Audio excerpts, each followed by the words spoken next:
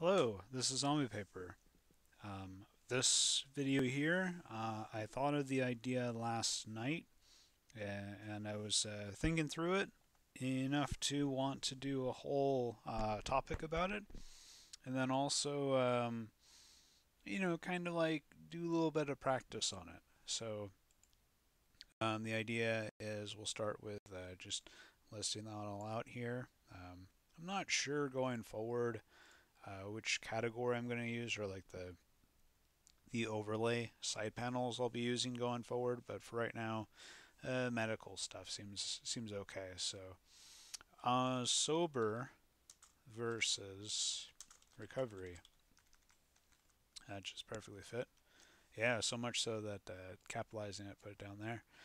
So um, well, kind of like let's do something here first. This will pop out over here. So what we'll do is we'll go to one of my favorite websites, etmoonline.com. Make the show notes for this as well, so that way we can make sure to get that all sorted out and all squared away. Because I'm a writer, I like to look at the etymology of words. So what I'll be doing here is I'm doing this off screen for no real reason. Let's see. So when it comes to, here's the website, Etymo,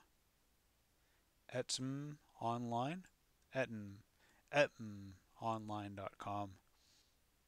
So there is sober and there is recovery. So these are within what I like about etymonline.com is that it's not sponsored.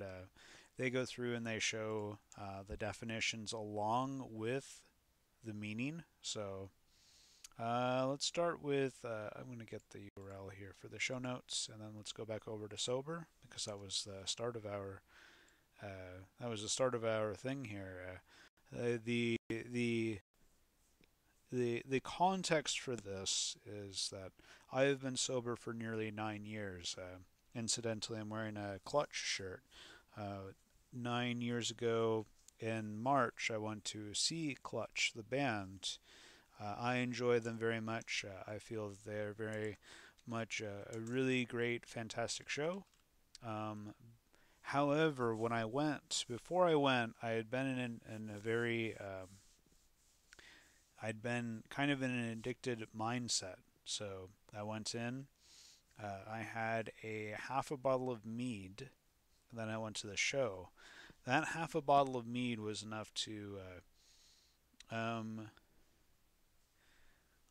influence me, right? So it wasn't like terrible, like here, like a blackout drunk or anything like that, but it was just more of like I I was standing there while they were playing the song "Gone Colds," and as I was listening to this song, I was like, I could be enjoying this so much more sober. And so that was the moment. That was as you heard the foley, the snap of the finger to say that I need to change this. So that pretty much like then forward. So like the day 28, 29, I forget which one it is exactly. I can go look it up here just so that way we're on the same page. Clutch, Showbox, Market, 2013, I believe. Let's see if this is the right one. Yes, yes, yes, yes. So I also like setlist.fm, also not sponsored. We do not have any sponsorships over here. If so, they're declared, but I just like to say it as like, like you go to certain websites and it's like people will look at Wikipedia, not sponsored. So it's kind of a fun thing for me. So, here was the set list. Let's see. I don't want this. I have lots of Oh, voicemails because I really didn't want that. I really didn't want that. At least it stopped.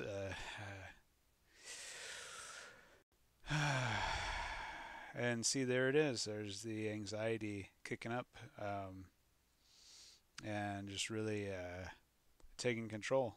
So I'll probably leave it in. I'll make a content warning for loud noise at 4 minutes in. I could redo the intro and all that kind of stuff, but why? Because of this person.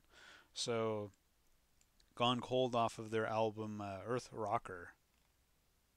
See, this is kind of why I like the website. You can look to see like what albums are these featured on, right?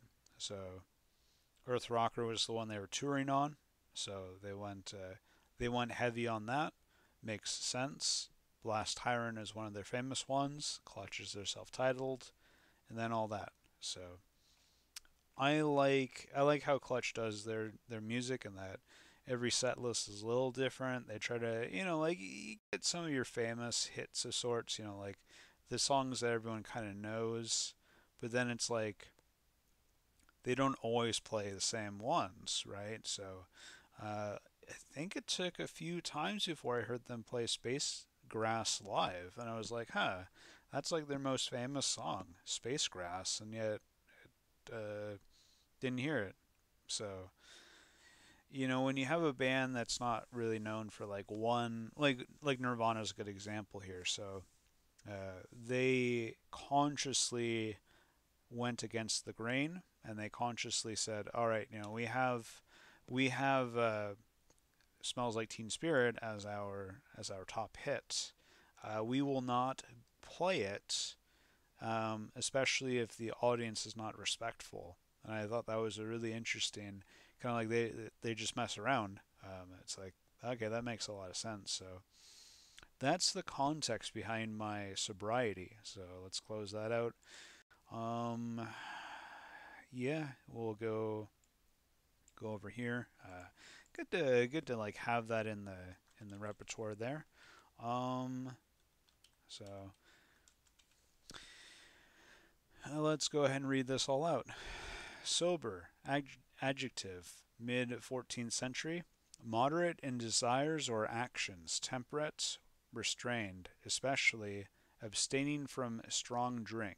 Also, calm, quiet, not overcome by emotion. So now it's been more of like not drinking, but like I can have a sober, like so you can be drunk in certain contexts of like being inebriated, but then still calm. So you could technically be sober and not sober. These kind of things, these kind of word plays. That's where it gets really tricky.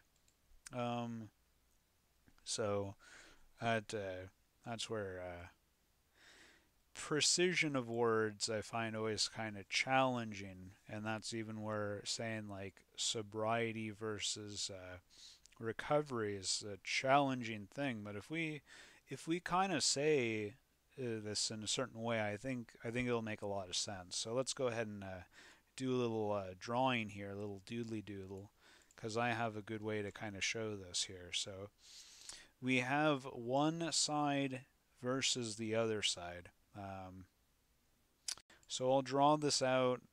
Um, let's see how this looks. So we have on the one side we have how do I want to do this exactly? I will split it with a line here. So let's see how this all looks. Let's see how this all looks here. Let's go a little bit further. All right, let's see on that. How we want to do this, because I'm thinking a little bit of a flash on the screen, green, and then I might go purple on the other side just to kind of have a little bit of a different color. So if you didn't know, I like to call like player one, player two, in the sense of like my color choices and all that. And as I can already tell here, we don't have that centered, so let's go ahead and get that centered. There we are. And not quite there, so we'll do a little bit more, so that way the bottom down there is a little closer to center. I'm doing it purposefully like that just to kind of show how sometimes if I don't do it, then my mind will kind of like want to correct it later. So already now now it's like, oh yes, now the text is all the way over there. So let's just start over. Sober versus recovery. So let's go sober versus, let's see, recover. Yeah, this way we have a little bit more, play room, if you will. Like it's not quite that same kind of like it feels a little bit more balanced now. So there is that. We have middle, roughly middle. I'm gonna look at the, yeah, so that'll be fine.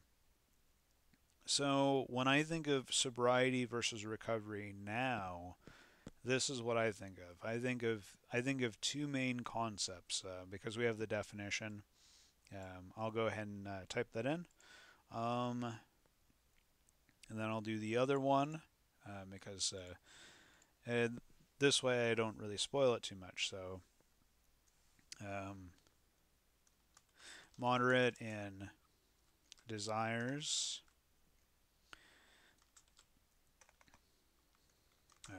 especially abstaining from strong drink, also calm. So this is from, let's see, we'll bring that back over here, from Old French. So I'm not gonna let I can embarrass myself, but I'm gonna abstain in this one. Haha. Because I don't speak French very well. Decent, sober, from Latin, not drunk, temperate, moderate, sensible. So here is that. From a variation of se, without, and ebrius, drunk. So interesting. So ebriation and sober tie in that regard. So that's interesting then. So I like things that are kind of like that in a sense. So let me put that in. C without, and ebrius, drunk, and we could do one of these. So inebriation, let's see. So inebriate is to make drunk. So the process of drinking is how that relates with sober. So se e, what is it? Seb, I don't know Latin either. Ebrius, yeah, there we go. Ebrius, and then se ebrius, without drunk or drinking, or no, sorry, the opposite of that. So inebriation, from in, to make drunk, to drink. So okay, kind of cool when you see words that are related. Inebriate, similar to sober. Then what else? Let's put this in. Not drunk at the moment. No, that's a later. Okay, so mid 14C, and then we'll do late 14C. Not drunk in the moment, and then Yeah, there's that. Let's bring that in a little bit more. Da da da da da da da da da. There we are. Cool, cool. So next we have recovery. From around the same time, a return to health after illness, injury, misfortune. From Anglo French, that word, Old French, that word as well, but different. Remedy, cure, recovery. From a past participle, particip- sorry, I was a B student in literature and English. Hey, there you go. So recover. The meaning of a gaining possession of property is different. Let's see if there's anything related. Because I saw the re-dash. So there is nothing really much here about sobriety. So that's where it doesn't come up a whole lot. I'll be honest on that. When I went to AA, I didn't really hear a whole lot about that. So it's tricky there, right? So let's put this in here. We'll put that, and then we'll put just because we'll put Etymonline. That feels about as close to it as possible. Et etme etim online. I'll probably look it up someday. I'll forget. Um, Not sponsored. Um, Funny I should point that out here because I am at the moment not actually sponsored by a person either. So I've offered to be a sponsor for people, but it hasn't really happened or come to pass. I'm going to do this off screen so I can save a copy. Don't mind me. I'm just doing that really quick. Sober versus um, recovery. So that way we have it saved. You don't see all my junk there. So cool on that. Save it again for good health. So when I was talking before about like spoiler stuff, what I meant to say was that only now have I realized that there is a distinct difference here. Not in terms of definition, but in terms of like approach and maybe going forward at what I'll look at, because it there is a wide difference. What people sometimes say is like something like this of like let me just put in the difference. Let's go. Yeah, let's do this. Da, da, da. And let's not crop it off too much there.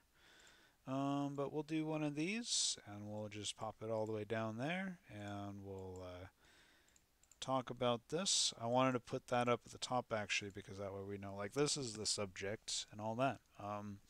So when I think of sobriety and recovery, now my perspective is like this. So I will phrase it down here, and since you probably saw the thumbnail before you clicked on the link, hopefully this wasn't too much of like I try not to do like clickbait or whatever, but the kind of suspense of getting to this point where this is physical stuff. I guess we're gonna go physical, and then this is mental stuff. Let's bump them up closer to like that.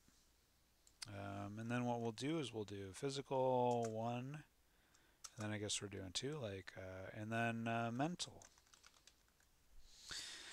So the reason why I wanted to make this distinction is because I've been sober for 9 years, right? So that means I have the physical stuff down. Like I get the kind of bad feelings about when it comes to like alcohol ads on television. Not that I watch television, but like seeing someone drinking a beer when I'm kind of trying to unwind or relax is offensive to me. in a way that it is not to your average person, because for me, when I see that, it kind of is like, I'll explain like this. So my life at the moment is not ideal. My physical health is not good. I have to deal with many chronic pain related issues. So it's not an easy time for me. And so when I do my best to remain sober, that means to moderate in desires, to abstain from doing anything that can spiral me out of control. I used to think it was only related to the physical side, like we'll do a little impromptu thing I just kind of realized here. So we have a little bit of a room for a certain symbol here, and if you're watching without, if you're just like, let me just pop in and watch, then you're going to be pleasantly surprised when you see this in a moment. If I get the drawing down right, I will also use my drawing platform here. So how does this look? All right, cool. So we have, I just want to make sure I do it right. So on the one hand, we have something like this. On the other hand, we have something like this. And then what we'll do is that goes like that and like that. And then I'll leave in the roughness there. And I'll even do it wrong on the first shot too as well. So we have the yin yang, the yin and yang. I believe it's pronounced yan, instead of yang, instead of yang, more of a yawn, bad, and yawn. And this is I haven't talked to anyone to confirm that. That's just what I've kind of heard. It kind of makes sense to have yin yang as like sound similar, then add a G on, because then it'd be like yin yang. So maybe it's become that way as a sort of difference of pronunciation. Let's go take a look. Since we're here, oh, these are names as well. Yin yang from there. Let's see too if there's any kind of yeah, here I am not reading everything. How you try, but should make a note to read that over sometime. Not right now though. All right, cool. So we have within sobriety here, there is an element of recovery. So the recovery is the mental side of like realizing that you need to make a change because you've done wrong in your life, and so you need to recover that. You need to recover not really even like your reputation per se. Like the way I kind of look at it is like it's not like returning to the norm, but rather like accepting that yes, my actions, I can be held accountable for them. Let's just go ahead and have a little bit of fun here. So I can be held accountable to my actions. However, I do want to show that I can be better this time. So in some instances, it's like, like people are like, yeah, I'm in the business of giving second chances, but not like third and fourth chances. Like, yeah, that's really about all I would want is someone that, makes mistakes as a human being, is that when you make a mistake, you are given the time to figure out like, okay, what happened here? How do we get that all fixed and sorted out? And then, okay, what do we do to avoid that in the future? Um, and kind of say like, all right, cool, like let's kind of say that that's what happened and move on from that. If it's something that it's just like, yeah, you make a mistake, then that's about it. Then cool, like okay, let's go repair that mistake. Let's go figure out what happened, what caused that issue, and that's where there's a duality there. And let's see how this looks. It might get really kind of weird, um, but we'll see. I also haven't been painting in a while, so I'm a little bit rusty when it comes to all of this. It's been it's been tricky. So let's kind of see how that looks. I think that looks pretty good actually. I think that I like that. It's an ugly kind of match, but that kind of ugliness is my vibe as well. So I'm down for it. Let's use it. Let's roll with it. So yeah, I believe that's where there's within each. That's where you can kind of like they simplify it to have one within the other, but you can have here it'd be like a purple inside of a what is it a green. It's a purple inside of a green inside of a purple and in a green. So that kind of a thing, right? So the that approach is like there's always bad within good. There's always good within bad. Um, it's when we get into this kind of notion of we do not accept any kind of gray area. It's like so how do you live your life without any gray area? Um, and if it's really that bad, then it's like if that's kind of like the recovery of yourself as well, right? The sort of like what caused you to get to that point of anger or frustration to want to break your sobriety. For me, I haven't had. I kind of was like locked in at that point because for all of that I'd been kind of like struggling for a while to figure things out. I wasn't doing too well in my life and my jobs and my career and all that kind of stuff. I was laid off a while prior. So what I did was I kind of was like, all right, let's. I was laid off. I'll get into more of the details on that separately because that would be significantly deeper than I want to go with this. So, needless to say, my life was not in good shape. So that's where I was like, here I am invited by my friend IDKFA, I Don't Kneel for Anyone, that invited me to the show. And it was like, wow, I'm not enjoying the show much because, like, I can't enjoy the show very well because of all this stuff in my system, all this garbage in my system. So I was like, all right, that's the last time. I'm changing it all up. I'm doing something different. And I thought that was really, I thought that was great. I thought, here I am doing something really positive for myself. And this is not a story of like anti-sobriety now or anything like that.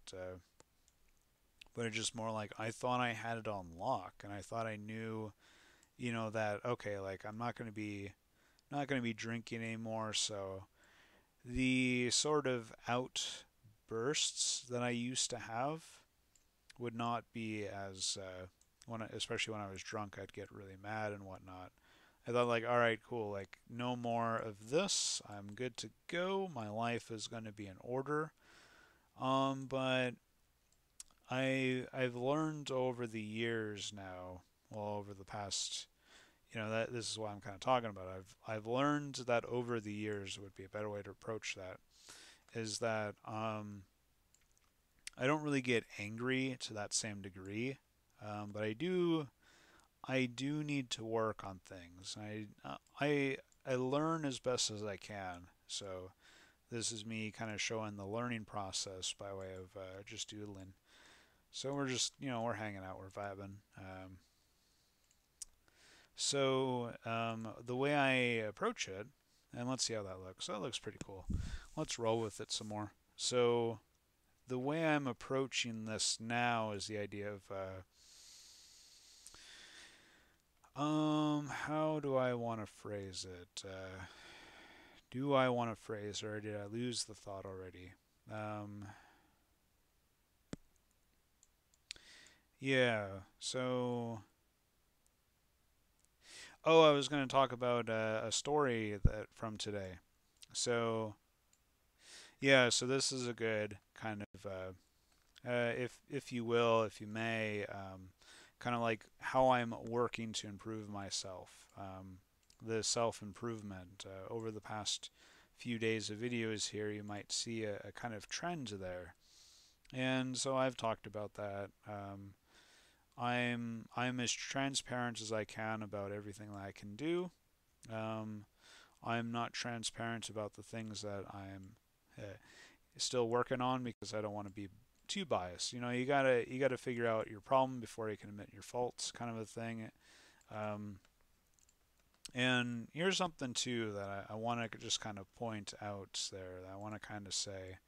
So if you care about someone, then let's say that someone is acting really foolishly, then the way to go about fixing that is kind of like try to get them fixed, but like don't I don't know. It's kind of a weird thing. It's like kind of like that, I guess. Kind of weird, I guess. How do I best phrase it? So it's like if you really care about someone, you're gonna try to help, and you're gonna like kind of kick their ass a little bit to help them out, right? That's kind of what people do in sobriety related stuff. It's kind of unfortunate that we need to do that. That's kind of like the way to fix situations, but just kind of like I don't know. It's just something that we'll kind of see what happens, and with the given the current events to see. Like I'm going through a mental health situation. Really, I mean that's kind of the truth of the matter is. So I'm just kind of interested to see. Not like really. I might be passively calling attention to this idea, but if people are mental health advocates, and then they acknowledge that hey, there's a mental health issue here, how do they respond, and how do they want to approach that? If it's like hey, you're doing bad things and I don't want to help. I mean that's one way to approach mental health from like the toxic positivity perspective, where there's no bad behavior existing at all. Then you're just looking only at one side of the coin. You have to look at both sides, and you have to say like, all right, if I really care about this person and I really want this person to feel better, then I have to kind of like kick the person's ass a little bit and say like, hey, you're kind of acting foolish here. So I'm saying that I'm saying it kind of directly in this kind of approach to kind of say like this is kind of what I mean by recovery, right? So recovery is like recovering the person, recovering the like I said, the reputation is built on goodwill, earned initially or just handed out for free. A lot of people do that,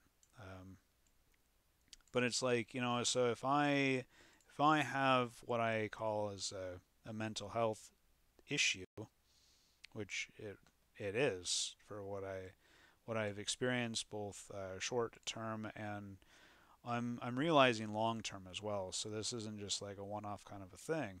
Um, but yeah, so like it's like if people want to be my friends, then they have to be willing to kind of give me a little bit of support and a little bit of guidance. And if not, then are we really just friends, or is it just kind of more of a vanity thing?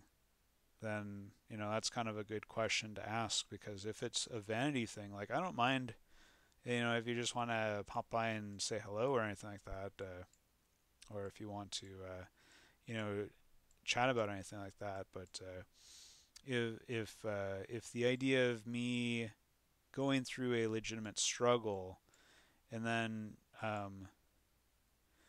not accepting any of the sorts of like, hey, I'm working on this, then I don't know.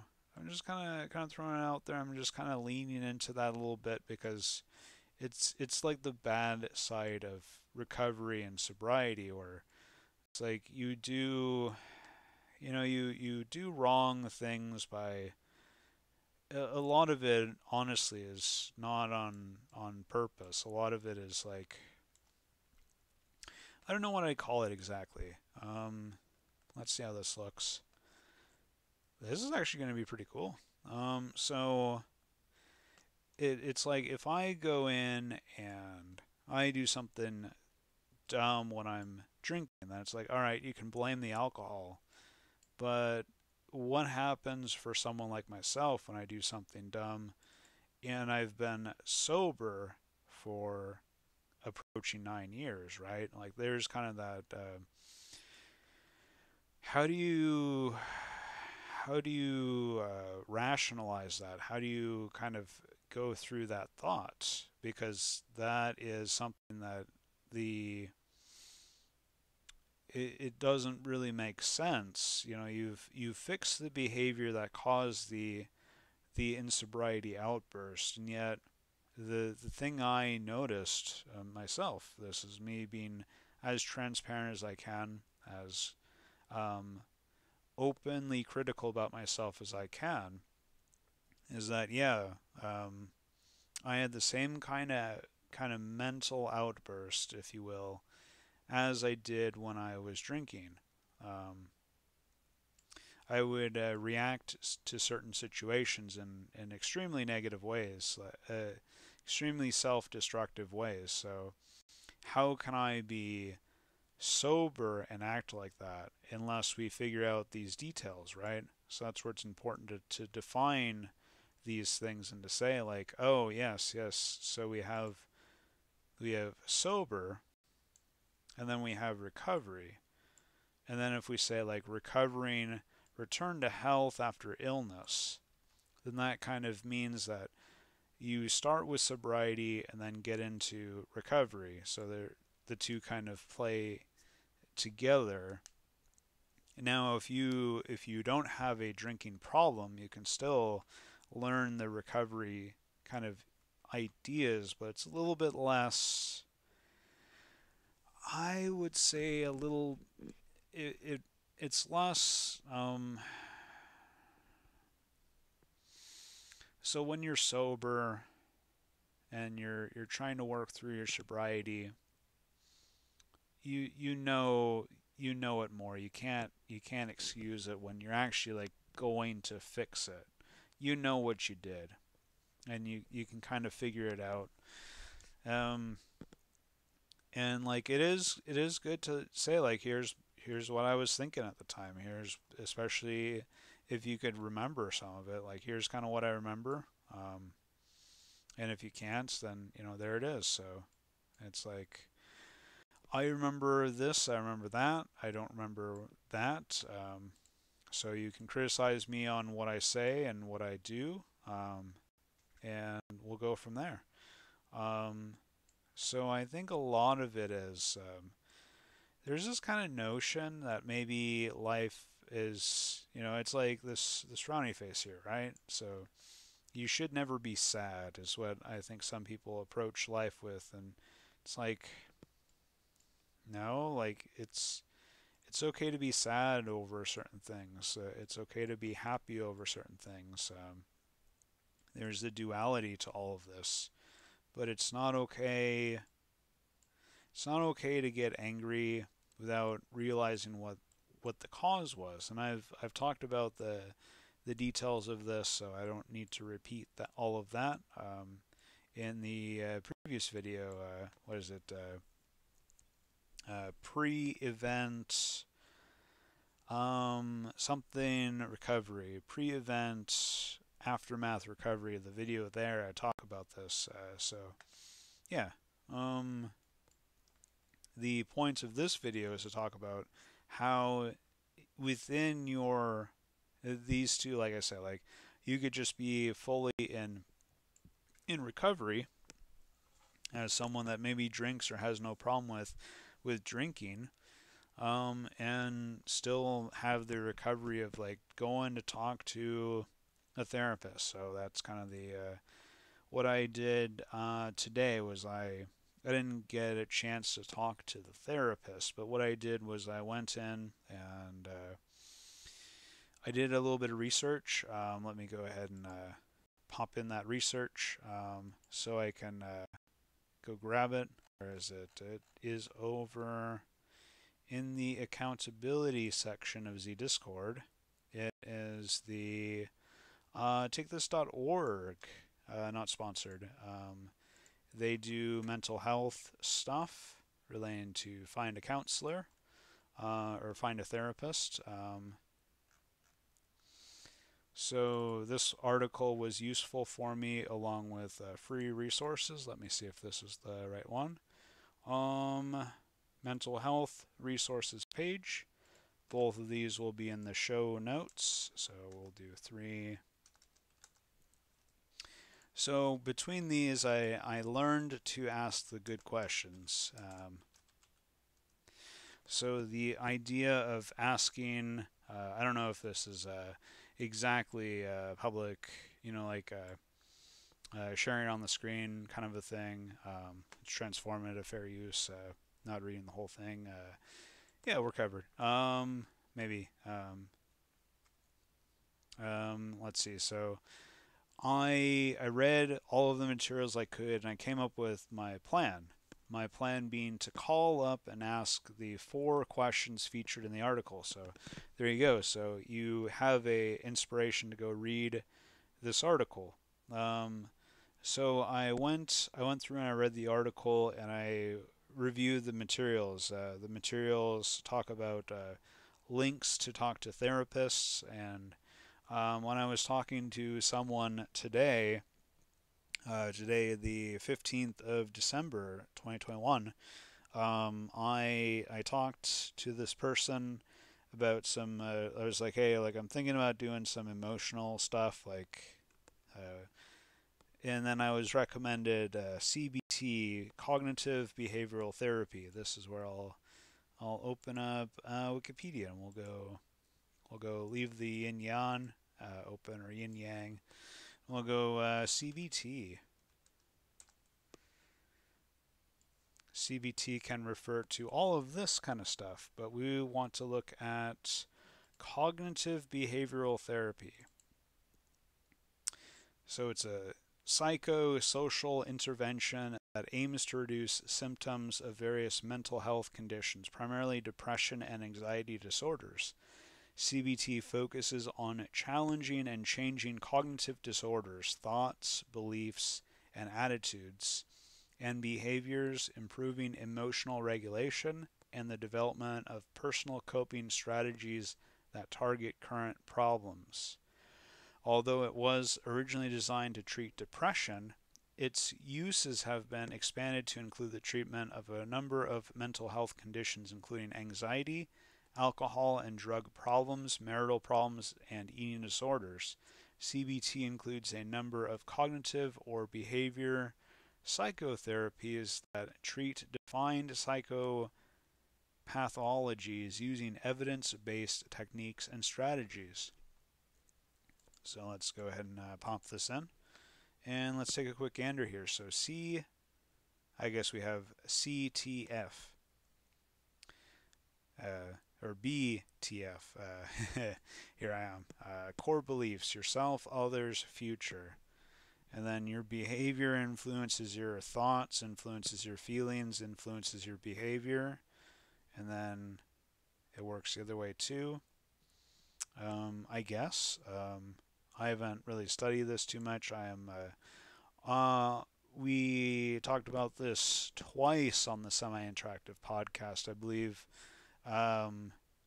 The MDD episode and the anxiety episode, specifically with Silverstorm 9653, I want to say, but I want to say too that there was another time we brought it up. Oh, it might have been like the first game dev one where we talked about like the takethis.org as a resource for game developers and that kind of a thing. So I want to take a look at this more, but I also want to kind of get in. So here's the good and the better. So the good is I called up my insurance company. I said, hey, here's all my information. Here's my taking a quick break to cough.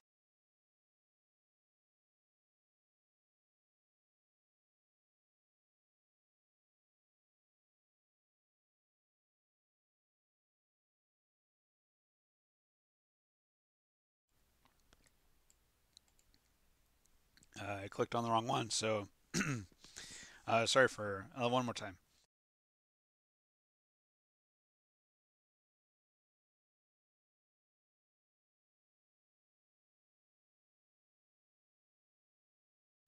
All right, cool. We're back. Hopefully, you didn't get that coughin in your ears. So I called up my insurance company, and I asked the four questions that are in the takethis.org resource guide that I thought was these were really excellent, simple, straightforward questions. The sorts of like, do you cover this? How much does it cost? Um, I won't.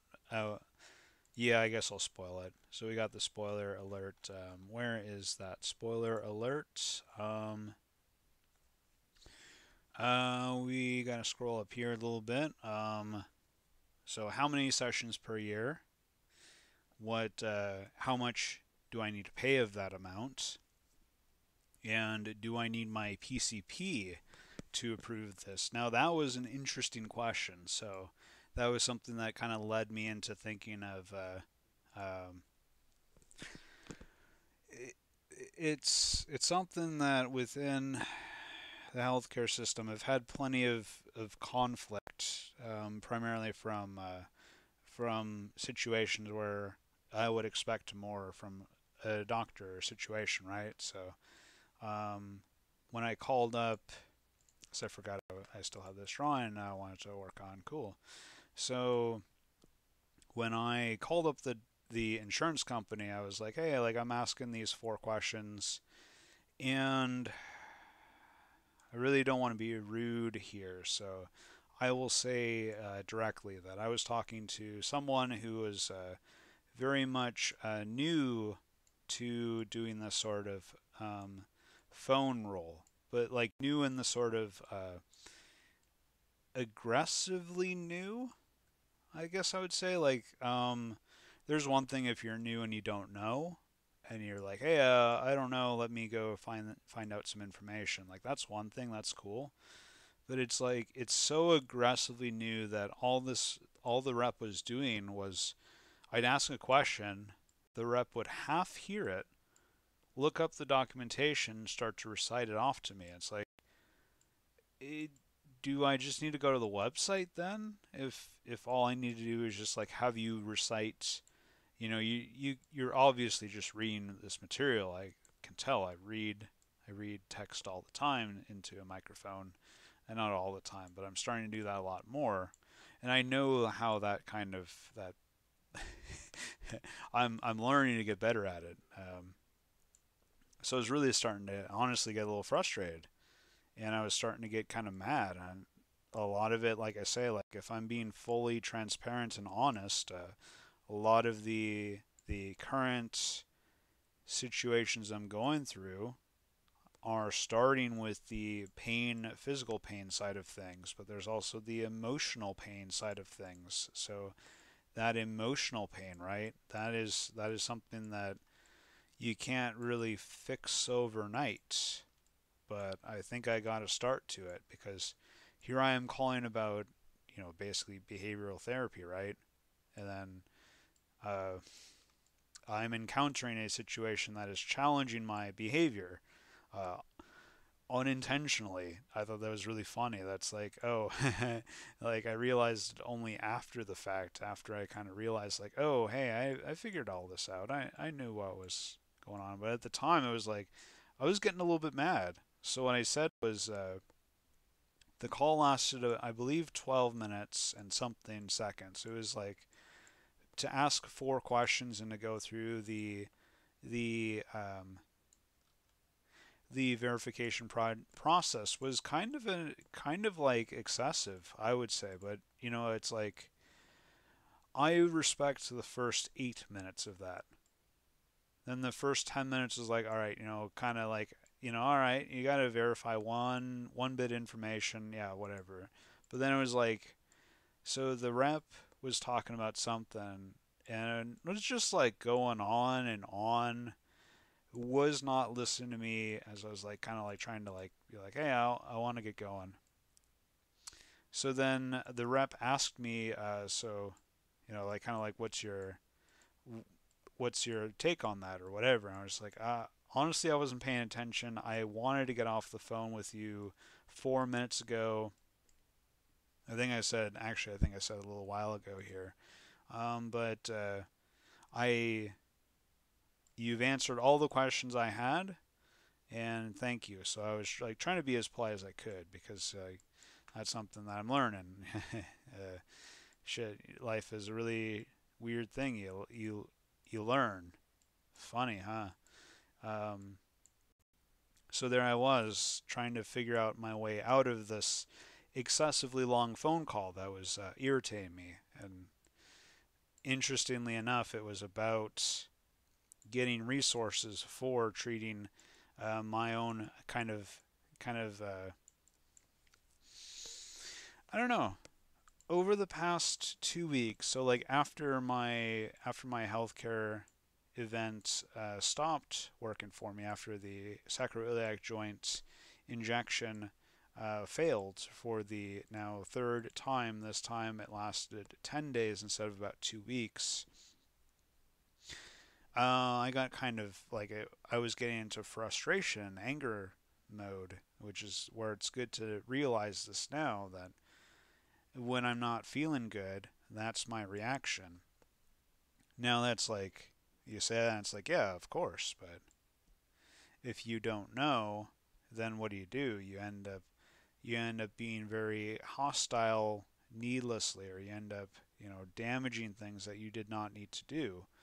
So there I am just trying to like realize, like trying to practice all of this because like it's one thing to say, "Oh yes, everyone, yes, yes, yes, I'm doing these steps, right?" You know, it's easy to be performative, but to actually like set it into motion, I was actually kind of happy with myself. I believe um, I don't have access to the health insurance phone logs.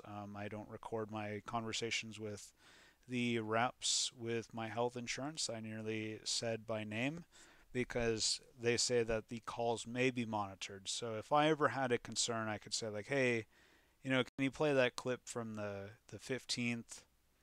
You know, can you check in on all that? So you know, maybe if I would have been, you know, this kind of like this makes me wonder like how much of my personality has been shaped by all this as well. Um, both the both the sobriety and the recovery, both the lack of inebriation, chemicals, and the realization that I'm still emotionally immature. Not, I don't think any less than anyone else. I think we just develop skills at many different paces. I've developed, say, like this art stuff over the course of the last few years. More so, like I can get to that point where I can just kind of doodle, and we're just kind of like seeing the results of those doodles afterward. And it's like, whoa, that is wild. That is like, what is going on here? And then you ask that, and I say, good question. I don't know either. So We can both ask that. It's good. So yeah, it's one of those things that you wonder about and you say like, all right, so is Zombiepaper really doing better? Zombiepaper is saying that yes, I've acknowledged the wrong in my life and I'm going to work on it. So I would say this, dear listener, that yes, I believe that this is an example, a positive example of remaining sober and remaining in recovery. So I don't know. So sober, let's say 9 years. Let's put that in a smaller size. Let's actually do that as that. So let's do that. And then let's say years like that. So we don't know because it's like, how do you even gauge recovery from like a time perspective? That's where it's like, this is practical, this is pragmatic to say like, what is it, March 29th? I'm looking at, it doesn't have in the URL, but it was like March 29th, 2013. So we'll just put March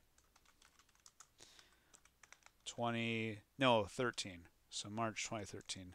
See, this is how much I remember of my sobriety stuff. I remember the physical stuff, or I remember how am I critiquing myself here? So March 29, 2013. So I've done the physical stuff fairly well. I guess I've invented a new calendar pattern. So March 29, 2013. Let's go back and double check. So yes, indeed. So I've done the physical stuff. I've done the abstinence, right? But as far as doing, that this is where we might talk about like the 12 steps kind of a thing. But it's like this is a lot. So I'd phrase it like this. I'd kind of like, because this way we can fill in the space a little bit more. We don't have to like spend all day here. So this is very much like a kind of okay, let's start. Very much like this, angular, right? You can measure this. You can say here is the physical stuff. You can test the blood alcohol limits. You can test for whatever you want. You can test these things, but in recovery here, your recovery is a lot more kind of like curvy, a lot more kind of like wiggle. We don't know what's going on here because in any given situation, like I say, any given morality situation, if you're talking about outside of like a sort of a bigotry example, a clear example of like libel or slander or defamation of character, these sorts of criminal actions, right? If some of these are straightforward, cut and dry, but even then it's like, why do we have so many lawyers if life is so cut and dry?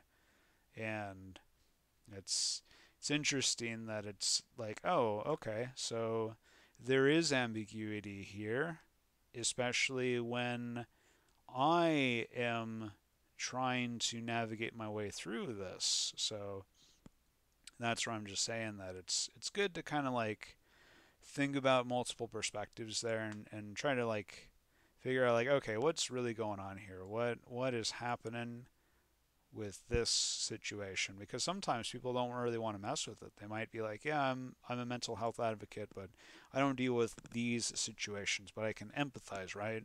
I can understand that you're going through something. I don't want to be involved with that and whatever, but it's something that as I'm going through life and as I'm figuring this stuff out, it's like, yeah, like how do you handle like sobriety stuff? So it's like, don't drink or do anything gnarly, dude. Don't become seduced by anything. that might make you go crazy. So this is kind of like the key thing here, right? So uh, because this is where like I thought I had that on lockdown, right? So this is where it gets challenging, right? So this is where the you need to kind of look at that, and we'll invert the color. Actually, what we'll do is we'll do one of these. So we'll do opaque, and then we'll say don't be don't become seduced by anything that might make you go crazy. This can happen when you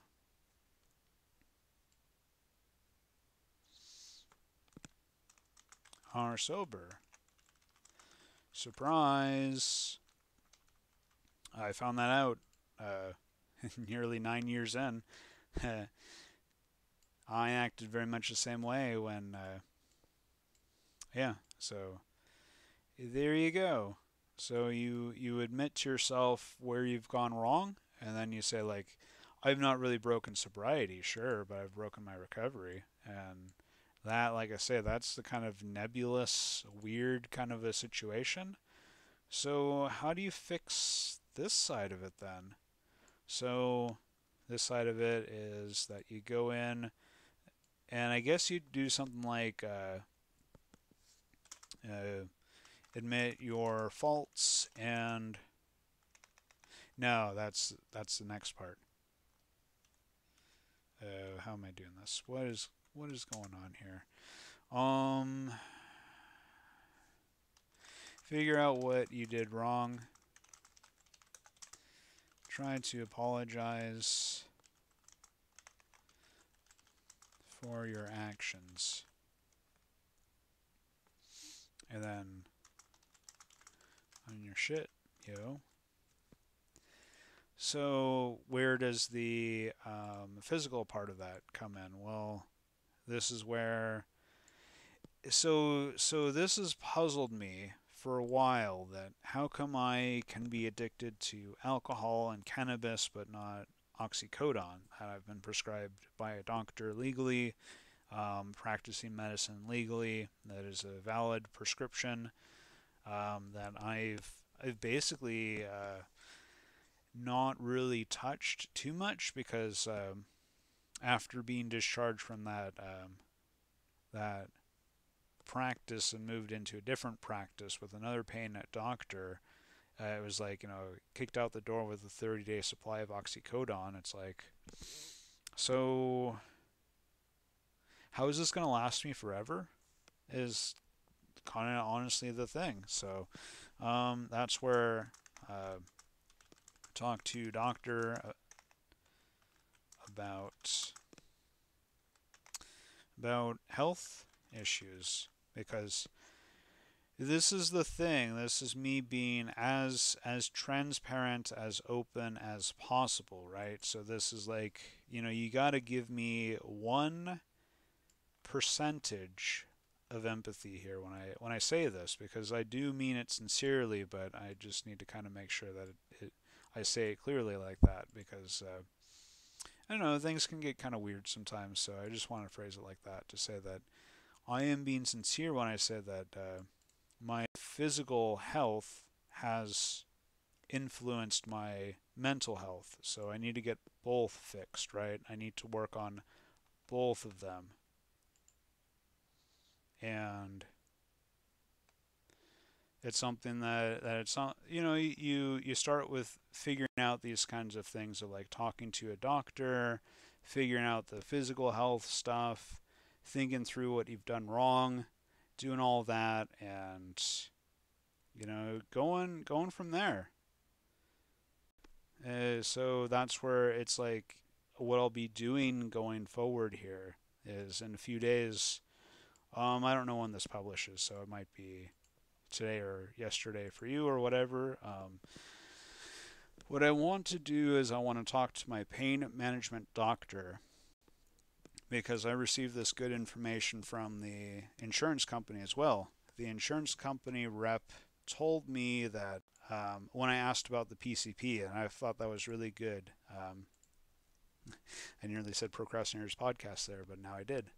So when I talked about the question of do I need to get approval from my primary care physician, the answer was no, but. So no legally, but they want a referral. So my PCP and I have had a little bit of a falling out. The gist of it is that, as I described in, I believe the first video in this series, with when I was drawing, I was talking through it. I was asking about an action plan, but the doctor was mad that I was asking about, like, hey, how come all the records aren't being sent through? I'm being told that the records aren't being sent through or weren't sent through, so I'm following up on this, and I got an earful about that. So it's like, I don't want to deal with this anymore. There are thousands of millions of trillions of doctors. There are more doctors out there than there are grains of sand in the whole universe, right? But more realistically, if there is such a conflict and disagreement there, if it's just over primary care, like, I realized through thinking about this that I was accidentally challenging him on many situations that weren't even really all that bad. Like one in particular, it was like, I had mentioned that I had been talking to some friends about my healthcare, and I was like trying to get some ideas, and he was like, "No way, friends don't know anything about healthcare." Just like, all right, all right, cool. So he's just a very angry man, and I think he just needs to, get a little, take care of a different patient. I'm okay with going somewhere else. Maybe he needs a little bit of recovery. It was funny. So like when I was talking about the PCP there, that's when the rep was saying like, yeah, the doctor, your PCP would find a therapist for you or whatever. And I was like, I don't want to talk about this now, but I am going to file a complaint about my doctor. And so the rep goes like this, like, okay, when you're ready, we will make sure that you file this complaint.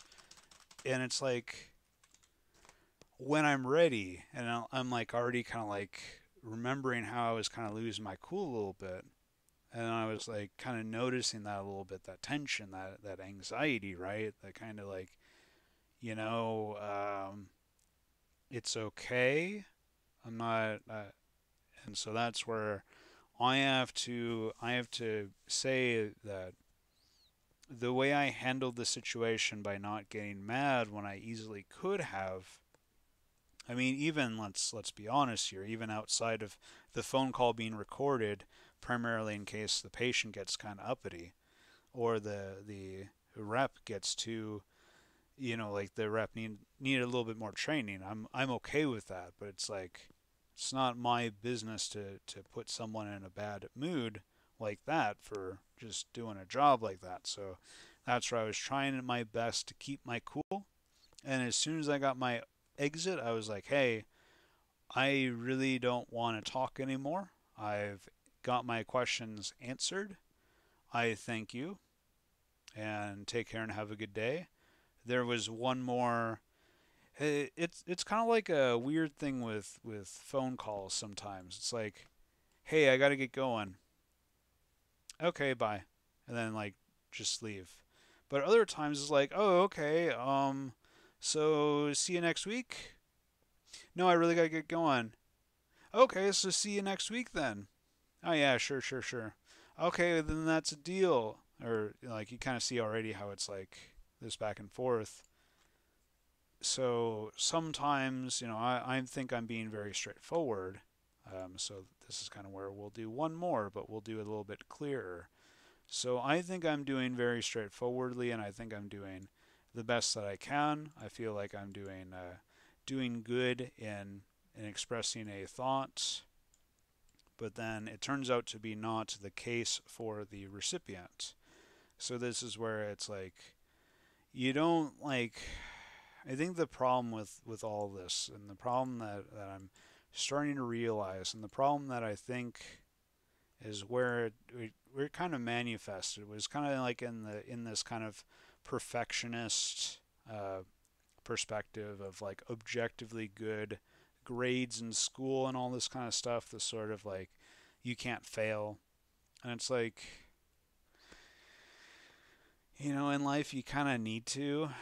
So what do you do? What do you do about that? Do you just say like you can't fail at all? That's what causes a lot of people to get really fucked up in life. So what you really have to do, and I'll make this a short one. I'll just kind of say that when you're dealing with someone that is in a mental kind of a state that is different than that person's norm, you really have to say to yourself, all right, how am I going to handle this, and what is going to happen going forward? Because there are times where it's like you got to just block the person out for your own mental health, right? You can't sacrifice yourself to save someone else, but it's like if you care about that person, you might try. And this is no like I would say like this is no criticism toward anyone in particular. Like I'm just kind of saying this more to get it, get the sort of anxiety out of my mind because like I say, like I need to go like this phone call I had with the insurance company was really definitely like dialed into that kind of like I am normally a lot more patient. Right now physically I'm not patient, so I need to get the help that I need to get better, right? So that is a a physical fact that I need to talk to my doctor about. And so I'll be doing that. I'll be talking to my pain doctor, and I'll be asking my pain doctor for an action plan. That's the key word that I wanna put on both sides. So action plan. Got to think of like action plan, like action button. Action button. We'll do that. Not sponsored, but we gotta do it right. So this is the action plan. Action plan. Fix your shit.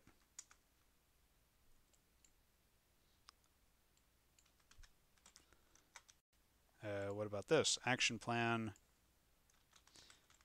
Do I have to worry about the thumbnail though? I guess I do. So let's do this. There we go. Easy censorship. Action plans. Fix your shit. Easy. Fix your shit. And then what we'll do is we'll do just a space here. And then what we're going to do, put it right here. And then I won't put it not sponsored with action button stuff there. Fix your shit. Get clean, get sober, that sort of a thing. Figure out what is wrong and figure out what is wrong. So for me, like today, like that, this is where I have to say that kudos to myself. Like I'm being as impartial here as possible, but I'm giving myself a little bit of credit, a little bit of a pat on the back by saying, "Good job, Zombiepaper.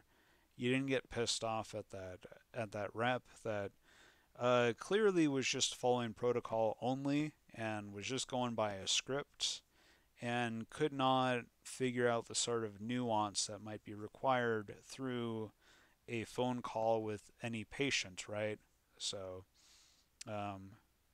kudos to you, Zombiepaper, for not getting a little bit more mad or anything like that. Nothing passive aggressive. Nothing. You said it the way it should have been said. Like that if you were, and I gotta draw a little snake here, so don't mind me. Um, so if you were in that situation, how would you want that to be handled, right? So, uh, if you were the rep and you got someone that was a little bit kind of like someone that would say like, hey, like you've already answered all my questions. I really don't want to talk anymore. Like that's really about the most polite way possible to say like, hey, I gotta get going. And they got cool shades now. Cool, cool, cool, right? So, that's where it's like you really gotta say, I gotta make that black to make it really stand out. So that's something. We'll go with blue. We'll mix it up just a little bit. We'll go blue, and then we'll go like, how do we want to do this? Ba ba ba ba ba ba ba ba ba, like that. So it's like yeah, like I didn't interrupt. I wasn't rude. At the most I was rude was just not listening to last 30 sec.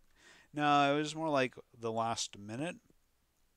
So it was like, hey, you answer all my questions, but that's really about it. I wanted to get off the phone a little while ago. It was kind of being more direct, but at the same time, I feel like at that point you're already kind of like you're kind of like it's like I'm done. You're okay. Like you've done your thing. You've done what you needed to do, and now I'd like to get off the phone. I would like to not say anything more to you. I appreciate you, but I must go now. Uh, if that is the honest sensation you're feeling, how do you approach that in a respectful way? And I feel like I'll give myself the benefit of the doubt, and I'll say this too. I'll say that that was a good step forward toward my own actually kind of trying to learn all this stuff, right? Like not just like, oh yeah, hey, I'm going to therapy, folks. Like, look at me, I'm in therapy. But I'm actually like trying to like figure out this kind of stuff. Like, you can go read a Wikipedia article and that can help you figure out a little bit of this. So, do you need to go to therapy just to go to, like learn this kind of stuff with Wikipedia? That, you can learn like what is CBT? And I read it off a little bit earlier, so I won't repeat myself. Um, so having that is a effective way to learn the basics. So that's where, like I say, like for my healthcare appointment with my pain management doctor, I went in and I said like, hey, I looked up everything related to, or I'll say like, I looked up everything in the book related to the sacroiliac joint, which got me into the sacroiliitis and the ankylosing spondylitis stuff. So, if you want to, you know, teach me more about this stuff and all of this, this is where I'm also covering my bases by tomorrow. Um, so my healthcare appointment is in 2 days. It's Wednesday. It will be Friday afternoon. So what I'll be doing is I'll be doing this. So tomorrow I will go call the uh, I keep procrastinating, but with good reason, like good physical reasons, nothing really inside of my control. It's like, all right, I just have to accept it and move on. So I call the teledoc to ask about my symptoms and all this kind of stuff to get my second opinion prior to going in. Along with that, I will call the nurse line to see, kind of validate the information and see what they recommend. See kind of like if they have any kind of ideas, because go, going into the appointment, I will have the second opinion. I will ask about the therapy stuff, or like, counselor, the talking about stuff, whatever the case may be. But I will say that because of the lack of physical pain management from your clinic, I had an outburst that caused a negative reaction in a friends group that may not quickly recover. So I need your assistance as a doctor that is empathizing with me as a patient to help me figure out the physical stuff. So this is where we talk about the sobriety stuff, right? Physical. We're tying it all back in. This is spiraling back into control. So I need help with the physical pain management and then mental pain management. And so if the doctor does not want to work with me, then all right, cool. We'll, two complaints and two new doctors, and we'll just keep on rolling from there. But I am willing to work with anyone that is willing to work with me. So if there's a problem and we figure out something and agree to disagree, then great. If the doctor, like the PCP, instead of like doing any kind of doctoring, just complained at me for 30 minutes or whatever, just talk me out of like needing his help, then fuck him. So if later on, let's say that he works on his behavior, like sure, I'd go back, but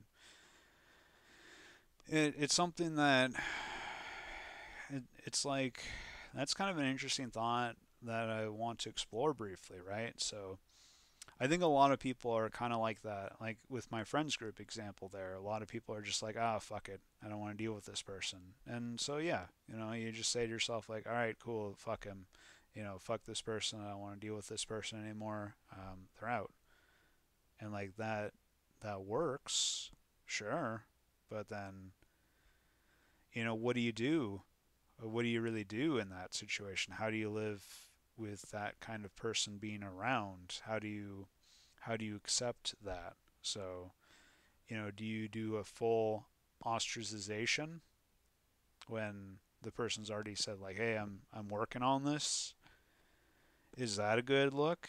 I mean, I'm doing the best I can, so the thing with me compared to the doctor might be more of like a personal basis versus a professional basis, I guess. So, you call in for health insurance, you get a bad rep, a representative that doesn't really know what's going on, but like I could reasonably trust like, all right, this person isn't complete, lying to me kind of a thing. Like, okay, I understand. Like, someone is new, they're just working through this process and pacing. They don't know the phone etiquette pacing. All right, I can accept this. I can work with this, right? Like that's fine. Um, it got me a little bit angry and a little bit mad, but it's like, all right, let's sit with that. Let's figure out why. Um, I really just wanted to ask four brief questions. I didn't want to get into a whole 30, 40-minute conversation about like, how's my day? Let's update your demographics. Let's check all this. Like, I don't want to deal with this. I want to get my answers to my questions and I want to get along with my day.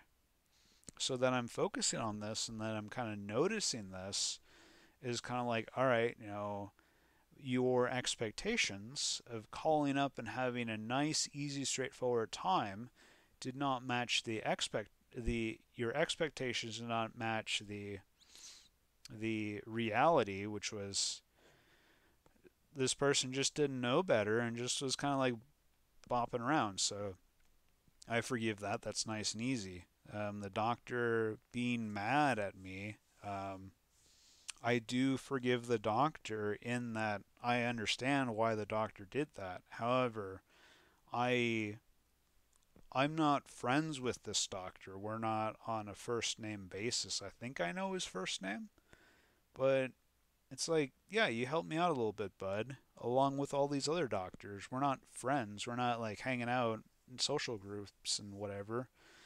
So, when I could just report and move on, as they say. But with friends groups, you kind of have to be like, oh yeah, there's that doctor over there.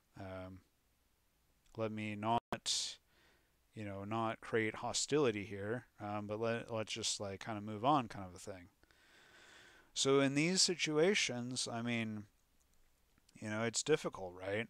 But I kind of rambled on a bit too long here, but I think that was a good conclusion to say that when it comes to people and roles, that's why, you have people as, a profession, an employee. You don't have like, oh yeah, there's Zombiepaper over there, that are more individual. When you have individuals, individuals are complicated and they're not always easy. But then if you like them, then give them their space or help them figure things out, or say like, hey, you're being stupid right now. All right, cool. Let's figure out in a few days. Oh, okay, like this was going on. Okay, you're working on it. Okay, you know, get working on it, and we'll talk more later. Kind of like that sort of a thing. So with all that being said, I will conclude by saying thank you for meandering with me through this exploration of sobriety versus recovery, with many examples of my life where I shared my vulnerabilities, I've shared my frustrations, and I've worked toward being a better person, even when it might not seem like it, even when it seems like it. Yeah, so that's it. You've been listening to me talk about this. I've been Zombiepaper. You've been polite for listening through all of this, and take care. Bye bye. All right, there we go. All right, take care, everyone. We're gonna have this awkward kind of like goodbye kind of a thing, like I was saying for that phone call. Like, hey, you're done? No, I'm not done. Are you sure you're done? I gotta get going. No, like I want to talk to you some more. Like, hey, what's the deal? I'm all right. Save and quit. All right, bye.